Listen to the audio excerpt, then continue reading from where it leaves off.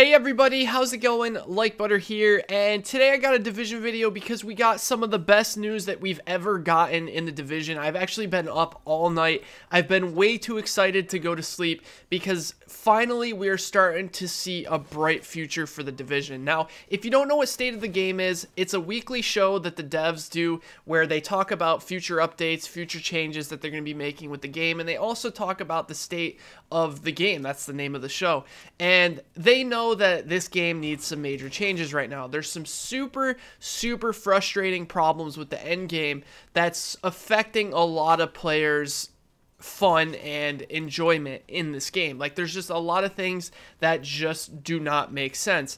Scaling from 1 to 30 felt really good. You know, when you had a level 5 weapon, you could kill level 5 NPCs, regardless of the rolls on the weapon or, you know, the rolls on whatever gear you were using. If you had gear of a certain level, you could easily take down those NPCs. The problem is, in late game, it doesn't feel like that. You can have fully optimized 268 gear, have the best build, you know, in the game, and still struggle fighting level, 35 or even 34 NPCs by yourself because they just do way too much damage and they are way too spongy. So what I'm going to show you guys here on screen is one of the graphs that they showed us about the difference in the scaling from level 12 and the scaling from level 30.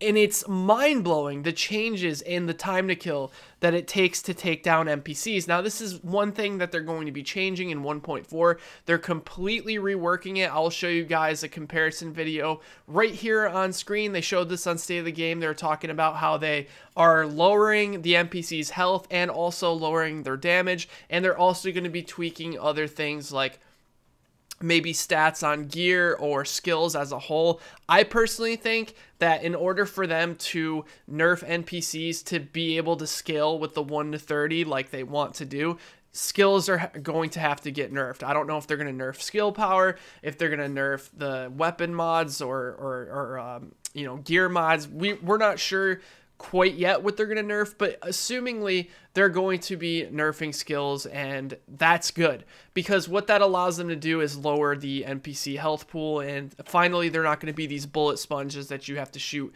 thousands and thousands of times. Now, how are they going to fix the loot problem and the scaling problem? Because the scaling is one thing, but there's also this problem where some people have really good gear because they're hardcore players like myself. Maybe they do, research on the internet on what's the proper build and what to use for your play style, and those players are going to be okay. If they're running with a group and everyone has well optimized builds and they're running a decent team comp, they're not going to have problem with the NPCs in the game. However, a player who just hit level 30 or happens to have 268 gear, but that 268 gear isn't necessarily optimized in helping their DPS or their stamina or their skill power, they're going to have a lot harder of a time killing those NPCs than the group of players who have completely, min-max gear and are set. So this is what they're doing, and this is one of the best ideas I've seen for this game, and I think this idea comes from Diablo. Now, you're seeing a lot of things that are done in this game much like it is in Diablo. Now, I believe, I haven't played Diablo in such a long time, I believe there's something called torment levels, which sets the level of what you're playing, and it will drop loot in accordance to that level. That's basically what you're going to be able to do in the end game in the Division. You are going to be able to set the tier of what the NPCs are in the open world and also in the missions. And what does that mean? So there's going to be a menu. I'm going to show you here on screen. You can see in the top left-hand corner, there is a world, like a little world symbol, and then there's a number. That's the world tier. The world tier or world level.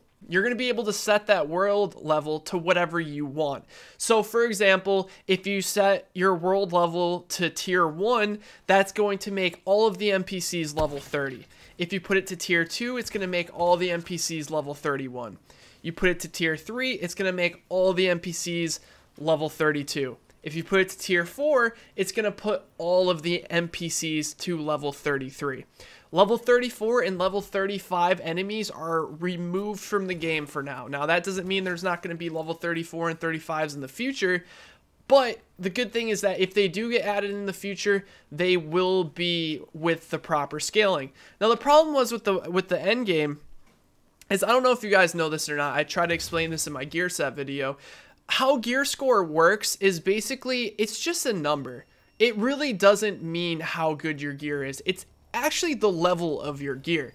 What I mean by that is, once you hit level 30, you get level 30 gear, right? When you get level 31 gear, it's 163. When you get level 32 gear, it's 182. When you get level 33 gear, it's 204. When you get level 34 gear, it is 229, or technically 268 if you're getting gear sets. Now, that can be a little bit confusing because the scaling on the high ends is a little bit different from the scalings on the gear sets. The gear sets have higher scaling gear score. This is actually going to be moved to be the same thing. So the highest gear score that you're going to be able to have in the division after 1.4 is going to be 229. The highest set gear sets, the 268, is going to be 229, so that it's linear with high ends. Now, what does this mean? This means that high ends are going to get buffs. So your reckless chest pieces, your savage gloves, your vigorous chest pieces, your rejuvenated masks, or whatever you use, any type of high ends, those high ends are going to get scaled up to be on the same level as 268 gear sets. Now, I always thought that was weird that gear sets had higher gear score and higher stats than like the high ends, because that made the high ends really not that viable, which it shouldn't be like that. You shouldn't feel like you're forced into using a gear set. A gear set should be an option. You should have an option to use a certain set if you want those bonuses, but you shouldn't be forced into using one. And that's how it was. You were kind of forced into using it because, you know, if you're completely decked out in 229 items, you know, the player with 268 items with the gear set bonuses is going to damage that other player. So that's what they're changing with the gear. Now let's go back to the world level and talk about how this works. So let's say, for example, you're a level 30 and you just turned level 30 and you want to go, you know, in tier 1. So tier 1 is going to have level 30 NPCs. It's not going to force you into, you know, a level anymore where, like, when you hit level 30 before, it instantly puts you against like level 30s, and then when you did missions, it put you against like level 32s, 33s, and even 34s if you were running it like, you know, whatever, on heroic mode. I think the heroic mode missions put him to 33 or 34, something like that. It didn't make sense. Like, some heroic modes like put him to 33, some put him to 34. It was kind of really funky, and now it's going to be a lot more linear and a lot easier to understand. So with the tier, or the, you know, the world level that you are going to get the NPCs that are that level. So like I said, tier 1 is going to have level 30 NPCs. Those NPCs are going to drop 163 items.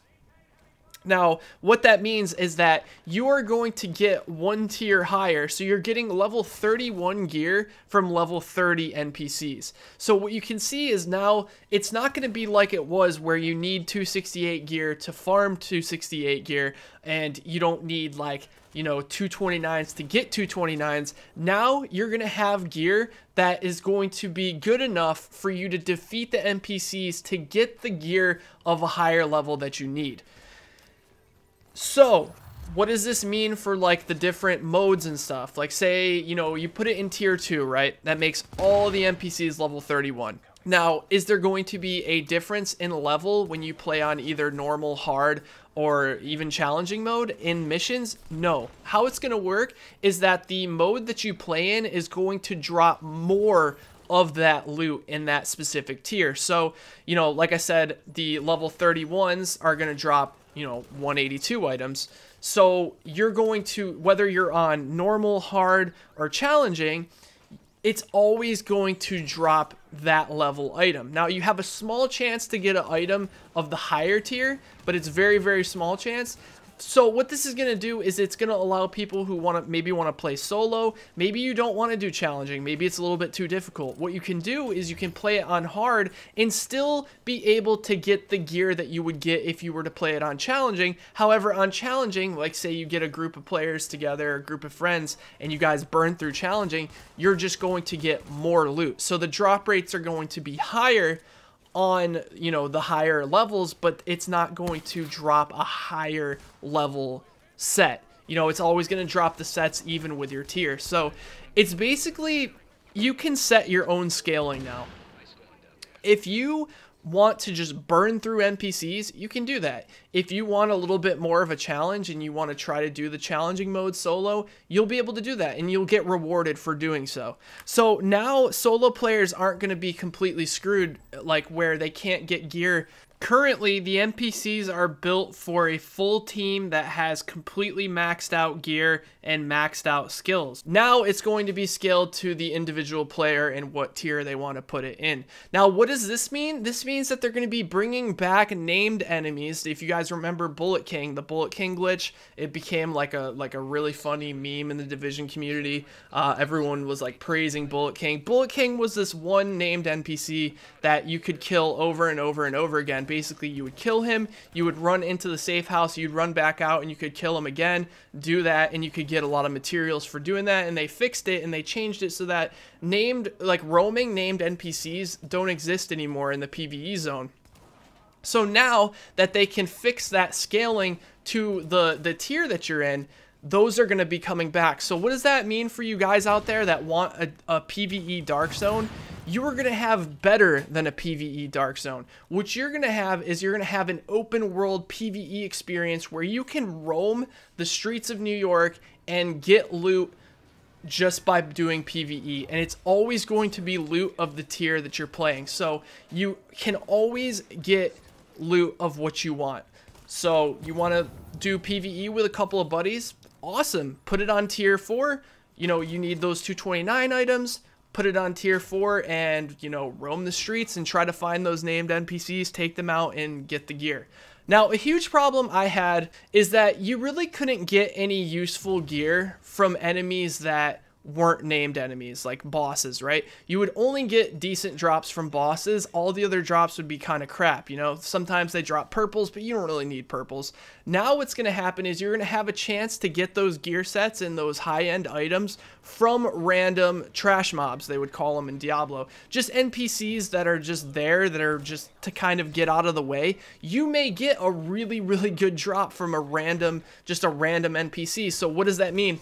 You know, there's a random pleb cleaner running at you in, you know, the underground in the dark zone or something like that, and you kill him, he may drop a gear set. It's an extremely low chance. It's a much lower chance than it is for like a boss. Obviously the boss has the guaranteed drop, but it's still a chance, and that's good because it makes killing those NPCs that are kind of annoying and in your way not completely pointless. So that is fantastic.